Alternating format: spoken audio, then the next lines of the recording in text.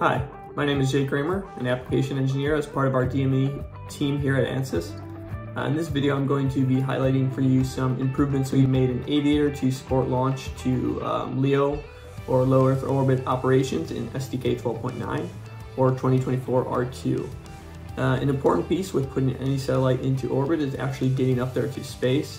Aviator can be a key solution for this, helping you model realistic launch and orbit entry procedures. So STK 12.9 looks to expand on these capabilities through a few enhancements. The first of which is that the physics and gravity model used by Aviator has been upgraded to enhance fidelity across the entire flight envelope to the LEO orbit environment, with refinement and calculations at the border between orbital and suborbital flight. We've also increased the maximum allowed speed in Aviator from 7 kilometers per second to 8 kilometers per second to better capture those LEO operation speeds.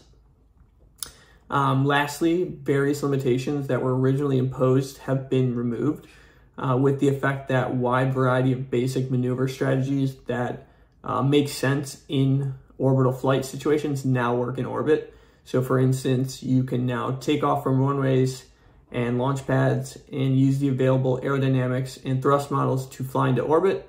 And then once there, maneuver around in the same manner as a space shuttle would.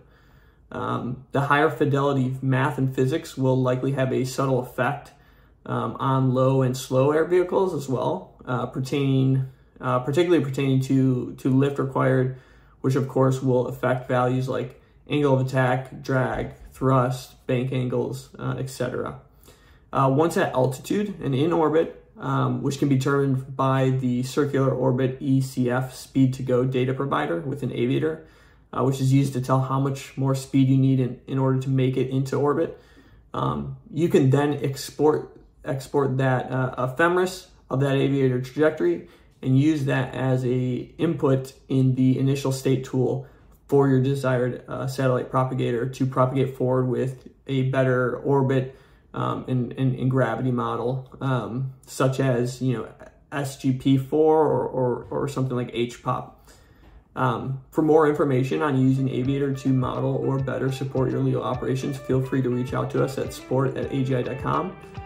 For all things new in STK and Aviator 12.9, be sure to check out the STK help. Thanks.